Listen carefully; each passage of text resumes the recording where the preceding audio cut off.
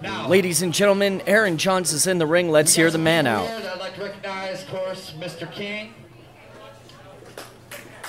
who runs PWK, and I guess HCW's here, represented by John Rosetto. Yeah! Well, you could have called me and told me he was coming, bud. Here's the funny thing. I don't have to make phone calls when I'm part of the company. Just yell it! Looks like I gotta buy new microphones too. What's he talking about? So, I own 50% of the company. 51. Of what company? Of this one. It was up for sale. I made a purchase because old JR loves doing business. So, now I can torture... That man looks nothing like Larry Hagman. And I can torture them in HCW, and all you can do is watch. You know, Eric, what's going on with this? You know, I knew you were going to pull some crap like this. I just had a feeling. I had a feeling. I have good lawyers. Oh, good lawyers? Great lawyers. Here's the thing about your lawyers. You obviously didn't read that contract that you signed. Right now, I'm going to introduce my special buddy. You might know who he is. Come on out, Austin. Hey! Now what, Mom? Now what, Mom? Now, John, Now what? I'm a smart man. You didn't think I was going to, you know, sign that contract, not know who I was going to sign it to, right?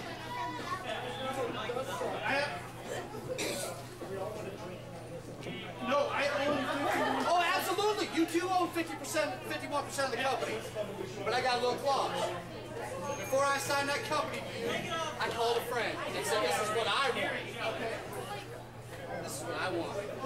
That match you said that Tony Thunder would never get? Never. Sorry, it was a clause. The only way you got 50%, 51% of the company was if I got what I wanted. Tony Thunder will have a world title shot for the HCW World Championship. You can't. It's in my ring. You can't do it. Yeah, but I said, I'm not going to make a liar out of you. It's not going to be an HCW ring. Nope. It's going to be in a UWF ring. No. That is a huge announcement for UWF. Hold on. Sorry, you guys are a little simple. This is business. On many levels, Tony Thunder getting an HCW title shot in a UWF ring.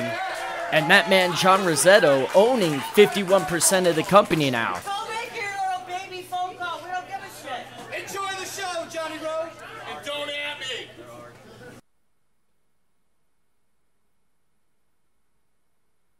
The following contest is scheduled for one fall. It is a triple threat match. You heard the announcer. This is a triple threat match for our opener. I am JV Vernola. This is, of course, the Super Kick Network. From the Midwest to the world, the home of independent wrestling. And you can hear the music now. You know who is going to be coming through the curtain. Making his way from Terre Haute, Indiana.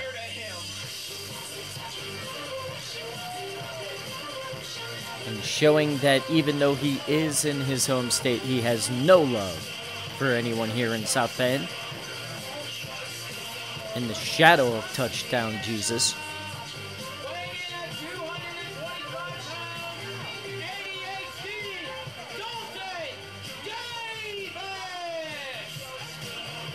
Waving to the fans almost sarcastically.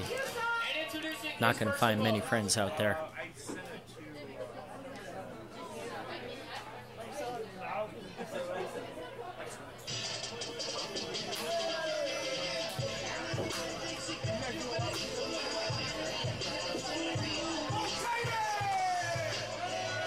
And is definitely not going to find a friend with this man representing the GK fam.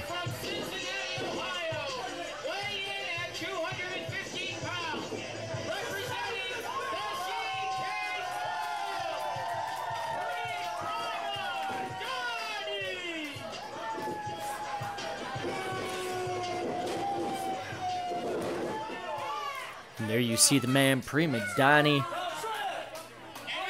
ready for action here, incredibly hyped up.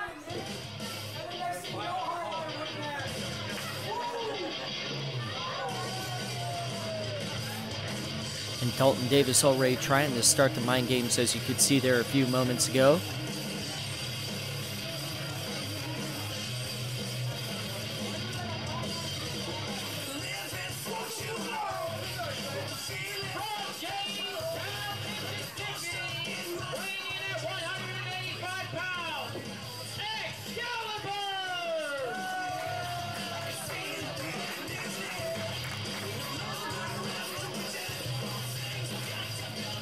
And Excalibur going to be giving up a weight and height advantage to both men.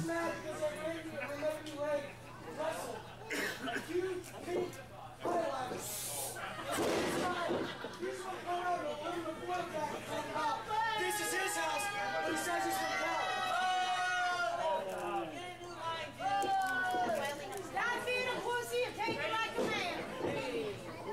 Some of the fans here with some unkind words that I would not be able to repeat for APHD.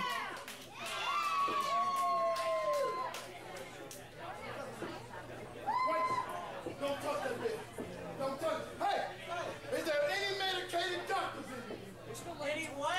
Any medicated doctors in here? Excalibur looking for a medical doctor, or maybe a medicated doctor. 6 feet away. Can find both today. Excalibur asking for social distancing from his opponents. Neither one of them having its stereo super kicks there from Davis and Prima Donnie, and that is how we get this match underway. Social distancing be damned. A great show of respect there from those two men. Not what I was expecting after seeing Davis flip everyone off. Incredible agility from Donnie. Lucha bypass there into a leapfrog. Davis showing agility of his own, taking a bow here in South Bend. Avoiding the big forearm there. Off the ropes again. A single leg drop kick taking Donnie down. And Davis here in control here in the early going, showing he has agility of his own and smartly focusing on both opponents here, not giving either man any chance to recover.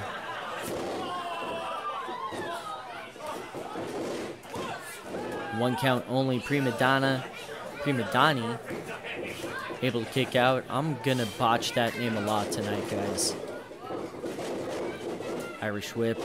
Excalibur has him up, spine to the pine. Davis feeling the effects of that. The fans here in South Bend loving it at Monarch. Off the ropes. Standing moonsault, nobody home. Just barely caught Davis with the feet there.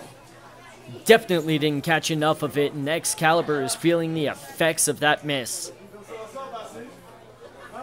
No one was home for Excalibur on that standing moonsault. And Prima Donnie back in the ring. Follows it up with a forearm.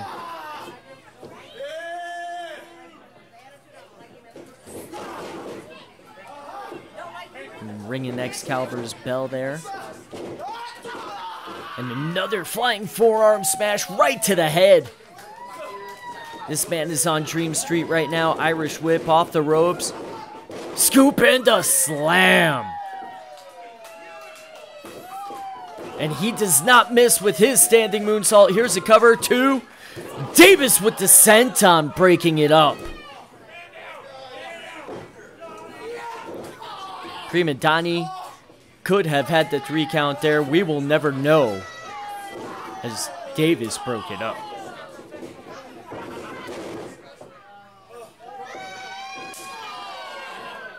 And a kick right to the spine. You can hear it reverberate throughout the building here at Monarch. Me too, Tony have been on some adventures together. But you just seem to forget. You just seem to choose Getting Donnie back up on his feet. Knife edge chop there from Davis. Fans here adamantly booing the man. And an open chop right there, showing he's a master of both kinds of chop. Into the European uppercut at the last moment.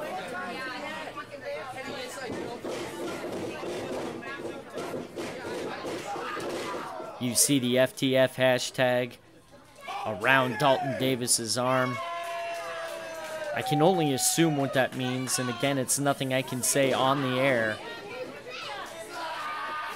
Let's just say it is a movement I am quite familiar with.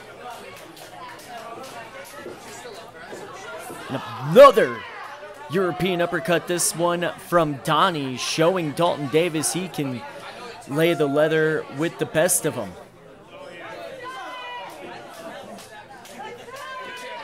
Warning the referee there is Prima Donnie. Davis not wanting to go on this ride, doing what he can to fight out of it. Sends Donnie back to the mat with those kidney shots. Donnie very quickly back up on the second rope, though, both being joined by Excalibur. A double Spanish fly. It looks like one of those men may have landed on his head. All three of these men feeling the effects of that.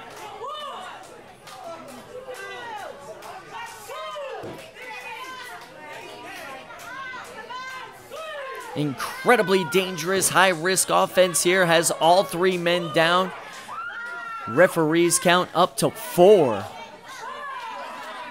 Going with the New Japan rules here, I am assuming. If they are all knocked out, it is called a draw.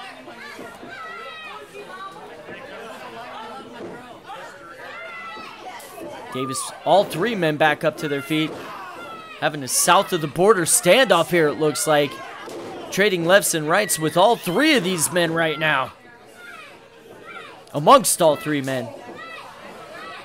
Excalibur on Dream Street strikes Donnie. Donnie striking Davis. They are going in a circle or triangle of strikes. There is another super kick from Dalton Davis. And an enziguri. No. Davis able to avoid it. Has Caliber in the corner now. X able to reverse it. Death Valley driver.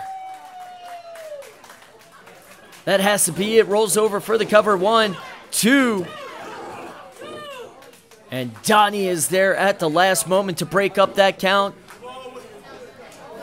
Another near fall there that we will never know the true result of, thanks to the third man in the ring breaking the count up.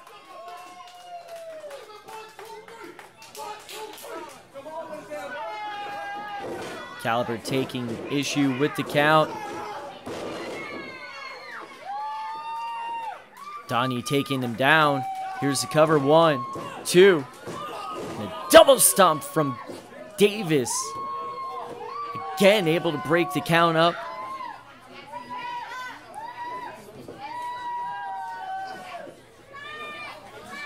And that is just an incredibly stout man. Davis doing what he can to fight back to his feet. Prima Donnie just pawing at him. Like a cat toying with his prey. Stereo birds for each other. Davis able to block 2 attacks there. Prima Donnie up. And a pile driver. Here's the cover. Referee saying the shoulder up. 1, 2. Caliber trying to break it up and just cannot. And there is the bell. The timekeeper just a little slow on the reaction. Your winner, Dalton Davis, as the ring announcer said. And the fans here in South Bend not happy about it. Prima Donnie not happy about it.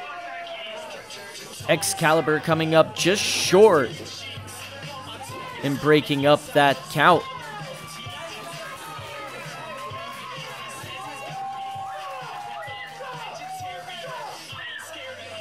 Prima Donnie taking issue with the fans here, telling them all to shut up.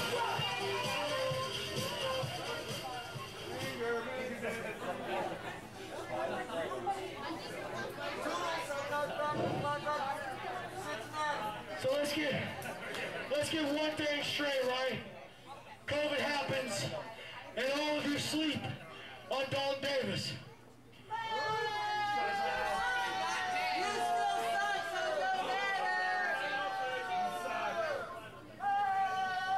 Excalibur, that brings me to your point.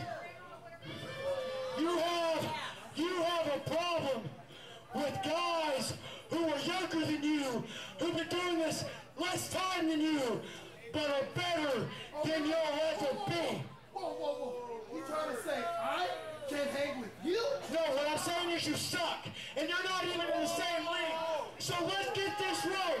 Whenever management clears this, Excalibur, you look me in my eyes. Next time, no, you show up and you listen to me.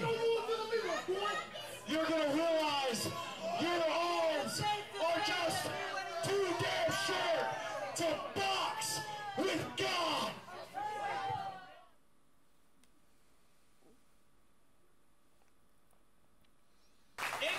And it is main event time here on the Super Kick Network.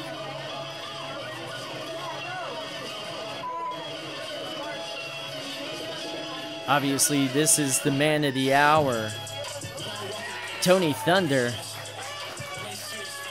A little earlier this evening, we found out that this man, thanks to the negotiating skills of his brother in crime, Aaron Johns, was able to secure an HCW title shot in a UWF ring.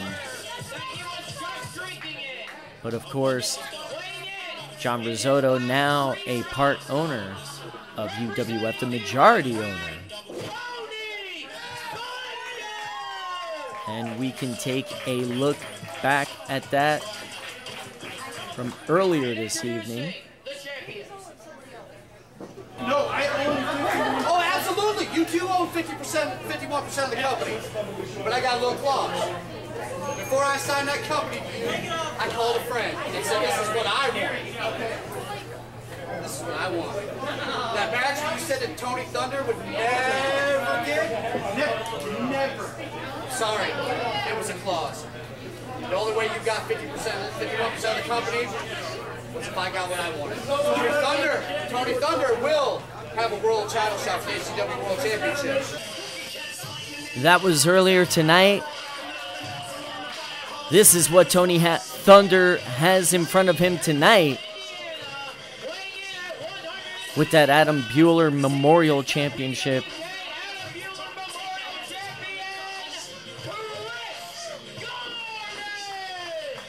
160 pounds from Greencastle, Indiana. There is the man, Chris Gordon.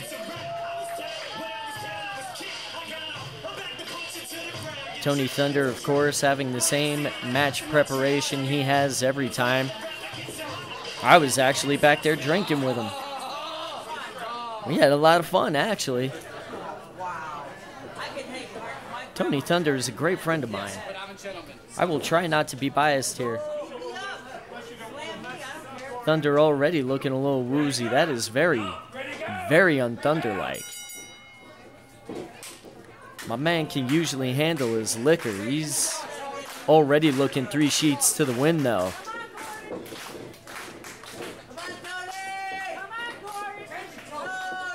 And Gordon looking ready as always, able to avoid that strike from Thunder. This is just, again, not Thunder-like, and flinching there. What the hell is going on? There you can see Aaron Johns checking on him, chopping it up. Thunder asking for a timeout almost. Telling Gordon he can't do this right now. What the hell is going on with Tony Thunder right now? Oh, okay. Just a little bit of possum, a little poke to the eyes, and a hard, stiff European uppercut there.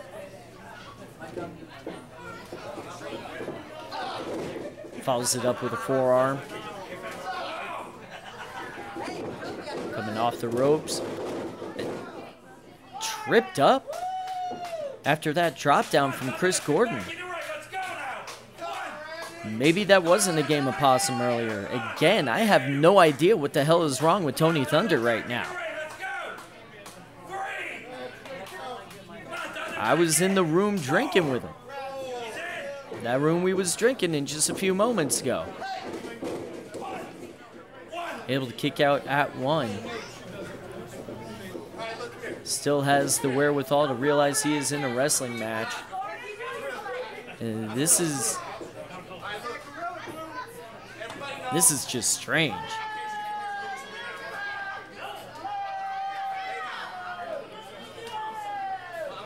And again, telling Chris Gordon he can't wrestle. I have no idea what the hell is going on here.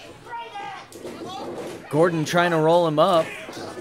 Thunder kicking out. Now he's up. And yes, that is exactly what you thought you saw. Tony Thunder just threw up. He is drunk, ladies and gentlemen. That is very un-Thunder-like. Quite un-Thunder-like. He can usually hang and handle his drinks with the best of them. We were at the bar the other day. Gordon and the referee have no idea what to do here. Gordon, you just got to roll the man up and pin him. Thunder trying to get back to his feet. Rolls up Chris Gordon. Gordon able to kick out. Thunder still doing what he can to win this match, to his credit. But you can tell right now he is just in no condition to be in the ring. This is almost shades of a title match that ended in 90 seconds with a reverse DDT. Thunder still has some of his wits about him, though. Sending Gordon rolling to the outside.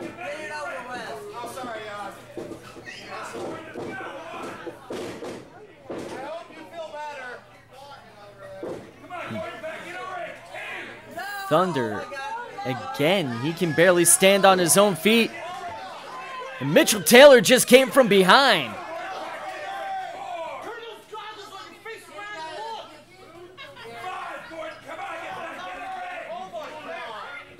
Mitchell Taylor has him up and right onto the apron. All of this behind the referee's back. Referee had no idea that any of that was going on. He was counting Chris Gordon out. Gordon with the roll up. 2, 3. Here's your winner and still the PWK Adam Bueller Memorial Champion, Chris Gordon.